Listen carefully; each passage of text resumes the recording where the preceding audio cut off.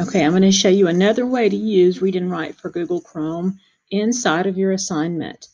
I'm going to click on the purple puzzle piece, and there's my toolbar. You can grab it and bring it out of the way.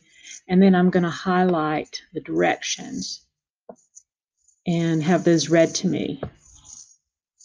Today you are going to want to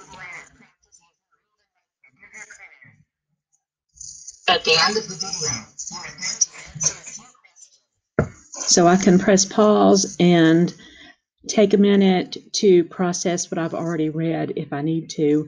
And if I need to, I can stop and I can say, you know what, I'm not quite sure I got that. I'm going to go back and I'm going to read this sentence one more time. Today you are going to watch a video. Okay, so I stop and I process that and I say, okay, son, I'm going to have to watch a video today and I'm going to have to practice using something. So this really does help with processing for some people.